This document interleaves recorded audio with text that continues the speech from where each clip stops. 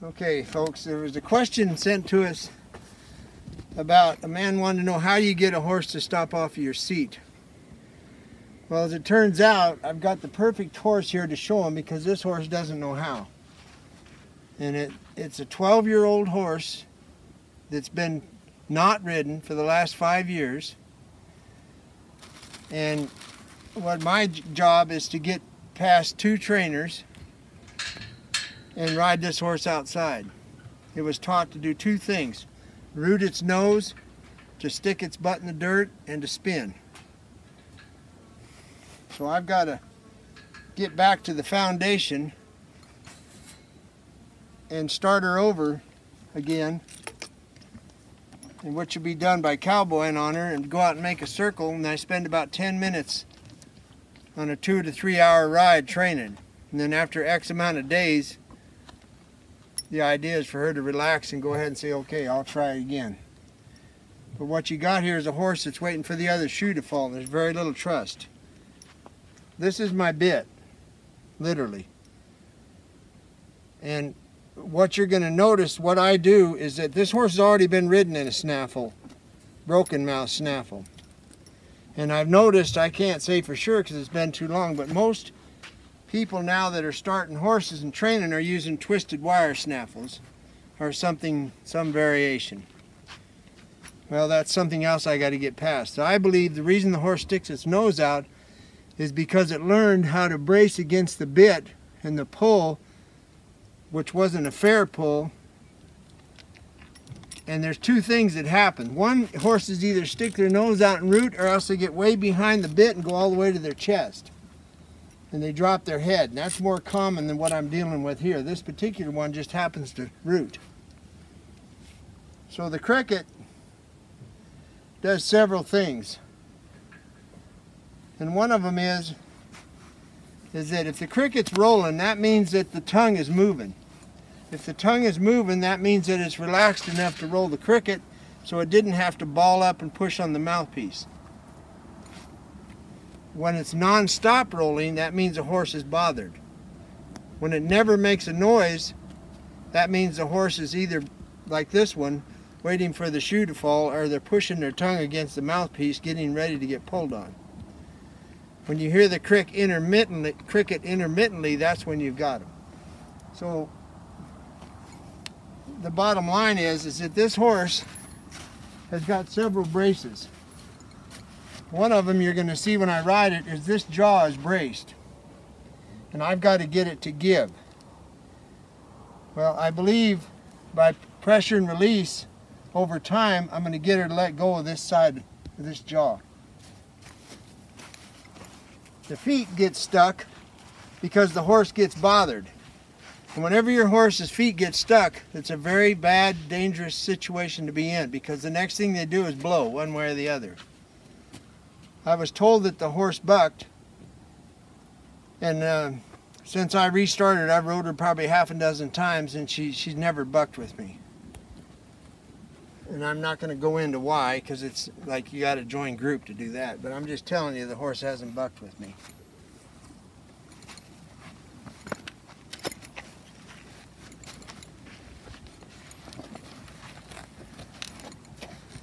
So I'm going to set it up. Our main concern right now is to stop. So what I have to do is get as high on my seat bones as I can. In other words, sit up. If you sit down like a reiner, then you're already shot. You can't teach them. In the performance world, horses are taught a different method. So I'm sitting up as high as I can so that when I drop my seat, it'll mean something. As I get in front of camera, I'm going to ask her to stop. So when I sit down, I'm going to pull at the exact same time. And you see where her nose went, right? Well, she hasn't connected the dots. She doesn't realize that sitting down means stop. What she does realize is that pulling means stop. So I've got to convince her to listen to my seat instead of my hands. I want you to also notice that when I do stop her, if the nose goes out, the back goes down. So I need the back to come up. So the way I'm going to fix this horse is by backing. Several reasons. I need this horse to break at the withers, break at the third vertebrae, and break at the pole.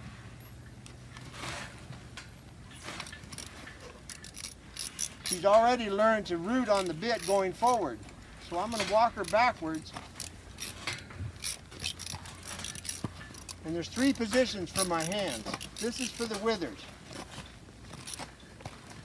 This is for the third vertebrae, and this is for the nose. So I'm going to go in and out of those 3 positions. Now hang with me, because getting collection started is going to give me a chance for this horse to listen to my body. If it's hollow backed and his nose stuck out, it's not going to be able to listen. Now, as I quit walking backwards, I'm also going to take my legs off, which means tighten these muscles and sit down. So that's through repetition, hopefully that'll get the horse to understand. Now, backing again, I've got to feel it. I want her to have break at the withers a little bit more. I don't want my horse's head down low. This is going to be a ranch horse. It's going home in a western bit. So it has to be on the hindquarter. Now for those of you that like math, I'm going to give you some math. If you take 100% horse, now you need to balance it. 50-50 means it's dead even. When you have a horse diving down in the front end, that means it's 54% on the front and only 46 on the hindquarter. What I want is a 52 on the hindquarter and 48 on the front end, so I can get that horse on the hindquarter. Now I'm going to have this horse for at least 3 months, and that's the time that I'm allowing for this to happen. I don't have to go to a futurity. I don't have to be anywhere. What I have to do is go out and check cattle. And oh, by the way, my horse is going to get good.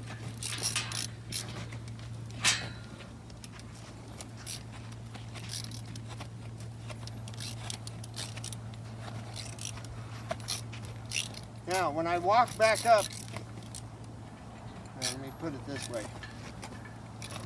The right jaw, there's nothing at all I can do about that right now. That's going to happen by walking circles. The backing up is going to get the horse on the hindquarter. The conversation is going to get started. Now, another reason you back a horse up is because it's a given that they can go forward. Horses naturally move forward. If they back up, A, they have to give you their brain, and B, they have to walk backwards, which is not real natural for them.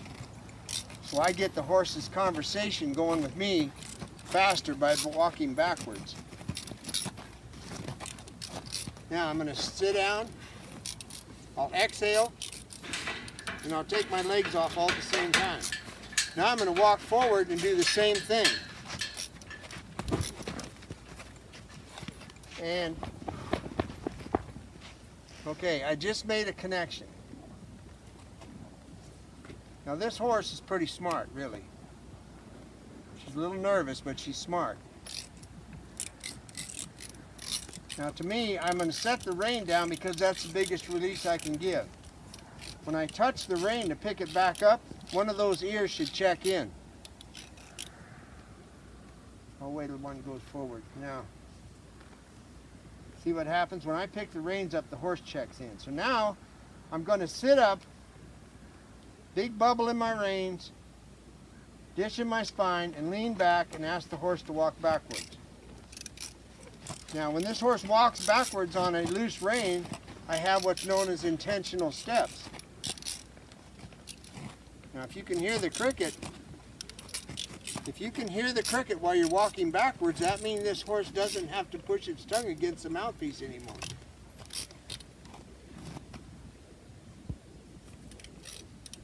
So I've made a breakthrough with the horse.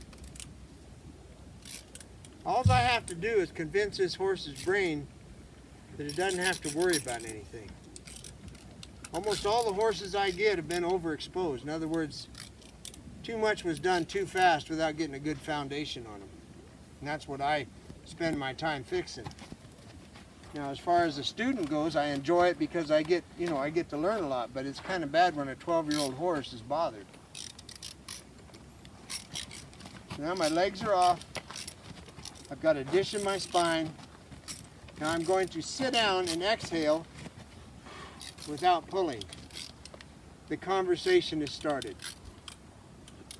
Hate to be redundant, but walking a horse backwards, you have more of the brain. Forward, half of their brain is leaving the country. And now I'm going to set it up where I'm sitting down relaxed. Now I'm going to rise up on my seat bones and ask my horse to walk backwards. It didn't make it, so I helped it get started. Now my legs are off, I'm tightening my quads, there's a dish in my spine, and I'm not staring at her head. I'm not worried about her nose right now, I'm worried about her feet. So I'm basically helping her every other step.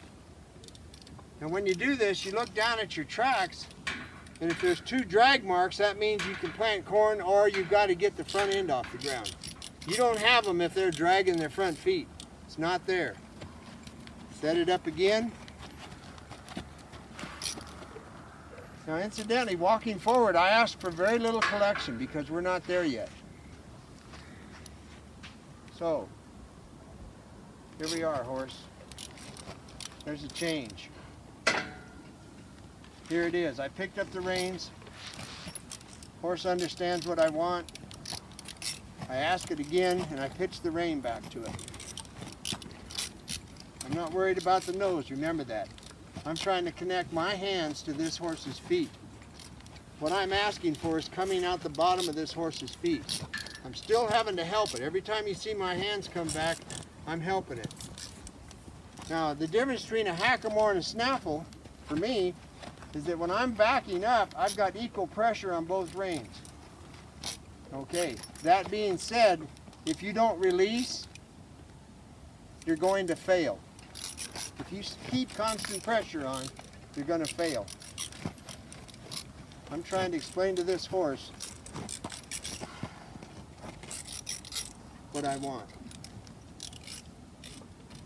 Now you can hear that cricket. There's a nerve thing going on because I'm training the horse, and every time this horse gets trained, it gets a little worried. That's why when I go make a circle, I only train him about 10 minutes going away from home.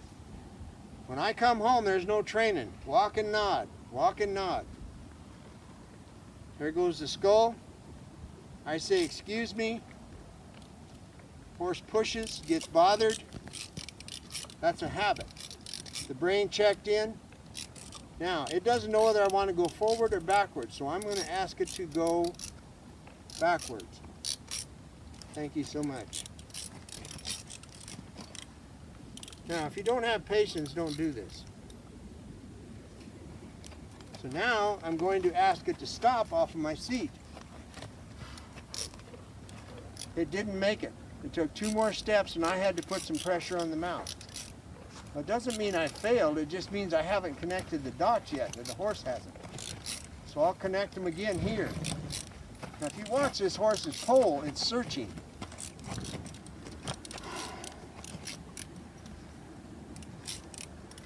Walking backwards, horse gets it. Walking forward, horse is through it. Well, this horse is processing this process. Reins are on the neck. When I reach for him, the horse needs to check in. I'm telling the horse, just relax, you're fine, don't worry about it. As soon as the ears start to alternate like that, then I've broken the brain. In other words, the brain focuses on something else. So now I can start walking forward. I'm still not asking for collection. And that was better. So now, we're starting to get a conversation going.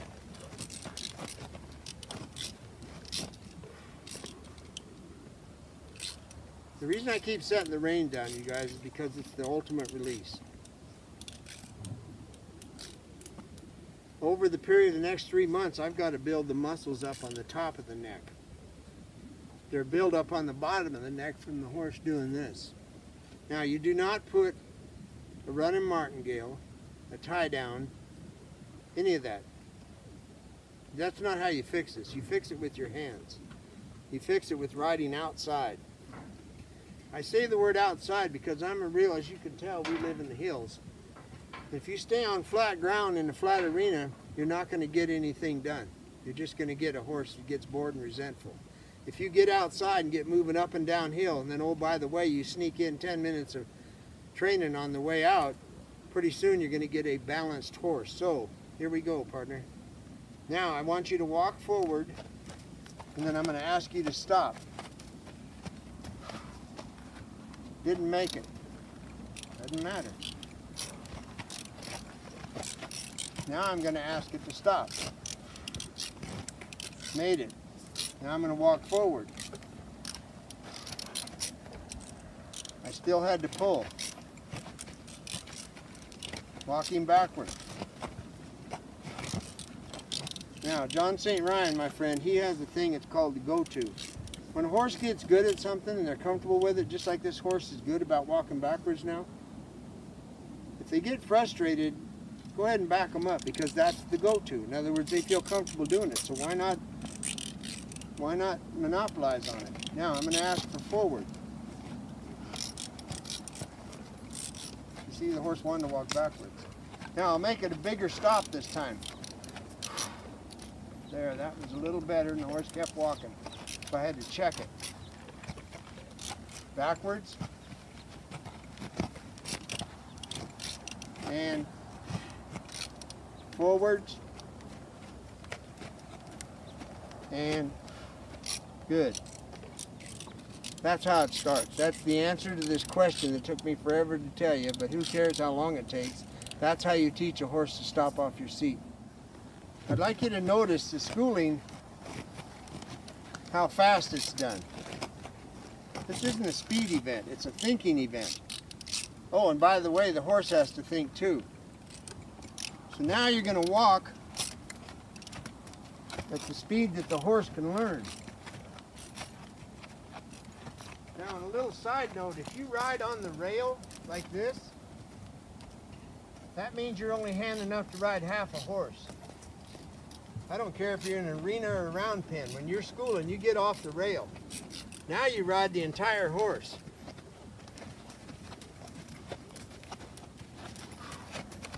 That was done very well.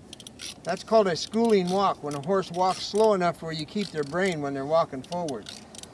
Now, I told you, when I'm coming home, I walk and nod. In other words, I want their reins swinging, head down, bobbing. I mean walking home. You don't want to be teaching collection and self-carriage on a horse coming home. I hope that answers the question for you, partner. And just remember, be humble. Don't think you're real handy. But get some confidence up, because if you're not a fair leader, the horse is going to say, I'll do whatever I want. You don't seem to be able to make up your mind, so I'll just go ahead and make up my mind. So strike that balance. Be a fair leader. Thanks.